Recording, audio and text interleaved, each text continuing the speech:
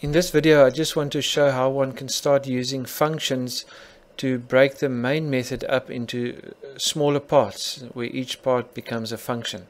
So let's just quickly scan to see what this method does. It first reads a number from the user, and then it's a sentinel controlled loop, so the loop continues until the user types a -1. What we will be doing in this problem is to find the maximum, and therefore maximum is initialized to -999, and in the end we will also be finding an average, and for that we need sum and count to be initialized to 0. Inside the loop, what it does is, if the number is an even number, that number is added to sum and we count that number. So clearly what this problem is doing, it's getting the sum of all the even numbers and counting them to later on calculate the average of the even numbers.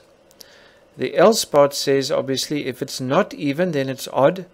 So what this problem is doing, it's finding the maximum odd number. So the total result of this program would be to find the average of all the even numbers that are entered and to find this biggest odd number that was entered.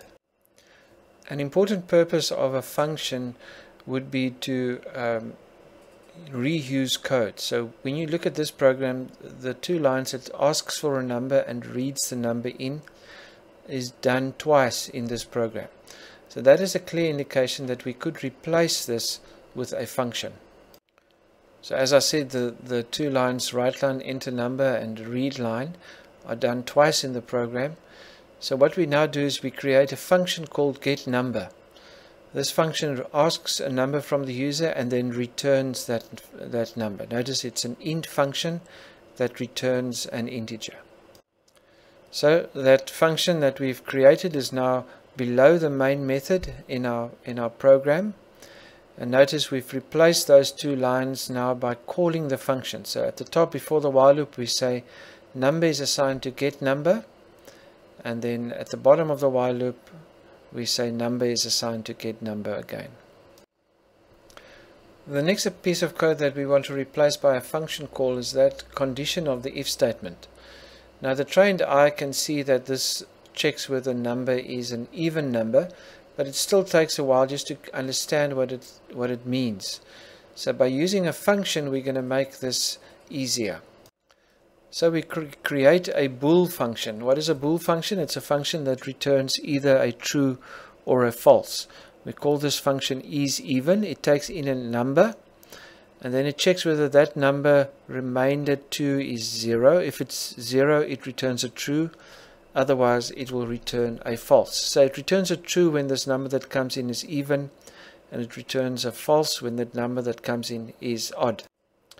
So what we've now done is we've made our condition simply says isEven number. So the reader of the program immediately sees, oh, it calls a function that checks whether number is even. And we've added that function at the bottom below getNumber. So it's all below the main method. The next piece of code that I want to replace with a function call is the if statement that checks whether the max should change. So it says if number is greater than max, then max becomes number. So for this one, I create a function called getMax that takes in two numbers and returns the biggest of the two. So it says if A is greater than B, it will return A, else it will return B. So now instead of the if statement inside the while loop, what I simply do is I call the function getMax, and I don't send through an A and a B, I send max and number. So the biggest of the two will return and max will become that number. So if number is greater than max, then max will change, otherwise max will stay the same. And the method getMax is given at the bottom. Okay, so this is our final product. Notice what we've done. We've created three new methods: getNumber, isEven, and getMax. And we call them inside the main method at those four highlighted places. And the result of this is that the main function now becomes easier to read than what it was at the start, because by calling the functions, we don't just use functions, but the function names make it easier for us to understand what's going on in the code.